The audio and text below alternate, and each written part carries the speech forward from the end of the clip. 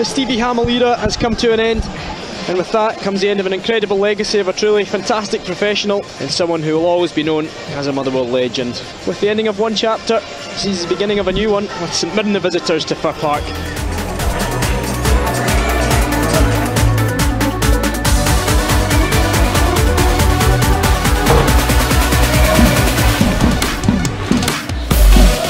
The players delivered almost to a T everything that we'd asked of them, and I kind of found out early in the game that we were going to match up well and we were going to pose them problems.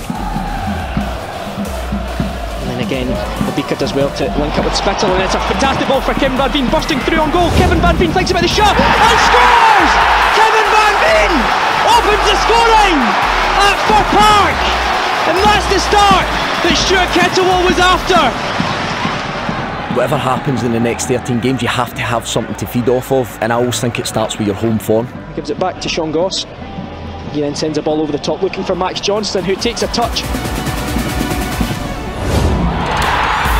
of the net! Motherwell double their lead, and it's a fantastic goal by Max Johnston. He's caught everybody off guard, and Motherwell are in dreamland.